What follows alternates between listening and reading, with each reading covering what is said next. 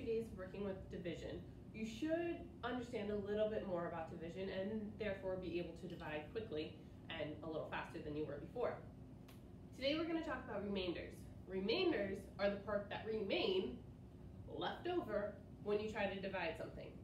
We saw a little bit of this in my last video when we tried to divide 18 by 5, you might remember, and 18 by 4. It didn't work.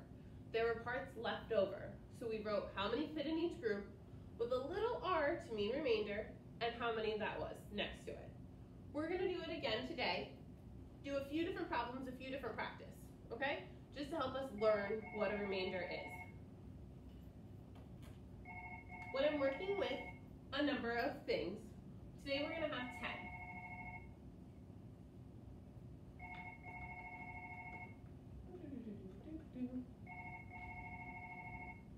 Let's say I have 10 pencils this time instead of cookies.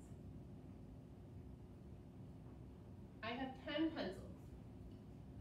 If I wanted to divide 10 pencils by the 3 students here in my class, how could I do this? Well, let's write the problem. 10 divided by 3. What's it going to equal, right? Here, I have my 10. 1, 2, 3, 4, 5, 6, 7, 8, 9, 10. Here's, watch me count it. We know there's 10 here. Let's make 3 sections. We'll make our 3 like this because I think it looks cool. When we make our 3 sections, we're going to split up these 10 into the 3 sections. Remember, 1 in each section. 1, 2, 3. 1, 2, 3. 1, 2, 3. Before I even start pulling this one, I know it's not going to work. There's only 1 left. We're not going to be able to fill up 1 in each spot. What is 10 divided by 3? Well, how many are in each section? 1, 2, 3, 1, 2, 3, 1, 2, 3. Okay, there's 3 in each section. So 10 divided by 3 is 3, but there's still 1 left over.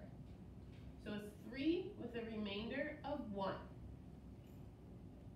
Does that make sense? The 1 left over can't just pretend it doesn't exist. It still matters. It's still a pencil. Maybe Miss Farmer will just keep this pencil, right? All the kids got 3 pencils, but it wouldn't be fair if I gave this kid 4 pencils and these 2 kiddos only got 3. So remainders are whatever's left over in order for everything else to be equal, right? Let's do another problem. Let's just do divided by 4. We'll do 10 divided by 4. Some of you guys are like, of course it's not going to work, Miss Farmer. It's 10. And you're right. 10 divided by 4 doesn't work evenly. It's not going to be an even answer. But there will be a remainder. So let's check out and see what it is. There's my 4. 1, 2, 3, 4. 1, 2, 3, 4. I'm going to stop because I can see there's only how many left? 2. That's not enough to go in all 4. 10 divided by 4 is equal to 2, because there's 2 in each, with a remainder of, there you go, with a remainder of 2. Do you guys think we're ready to try something a little bit harder? Yeah, I think you are. Let's try something. We're going to swipe these ones away. Goodbye. We're going to erase this. We're going to pull down, we're at 10, 11, 12, 13, 14, 15, 16, 17, 18, 19, 20. How does that sound? 20. Let's do that. We'll just call them 20 magnets at this point. All right, so we got our number 20.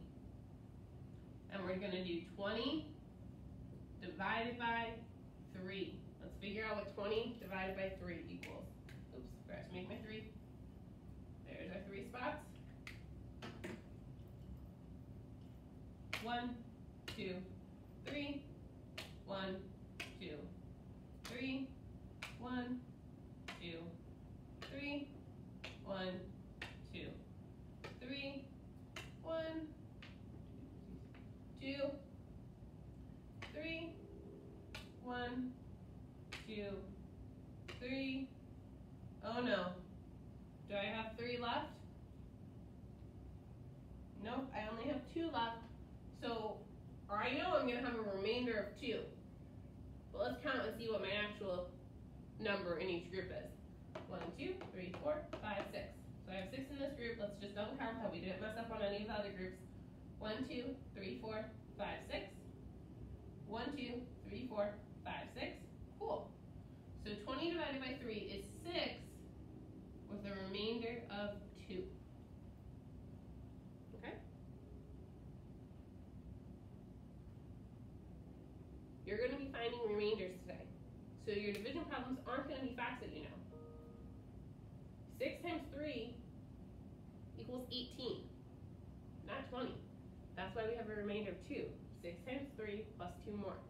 So you're not going to be able to look at these and be like, well, 20 divided by 3 equals this. It doesn't. It doesn't just equal an answer. It's going to equal something with a remainder. These aren't your basic facts. These are a little bit harder, which is why we were practicing for the last 2 days. If you have any questions, please ask. Okay? Remember to review the Accelerate lesson before you take the quiz. Review the Accelerate lesson before you take the quiz. Review the Accelerate lesson before you take the quiz. Sorry, just in case you couldn't hear me the first 2 times. Alright guys, have a great day and good luck.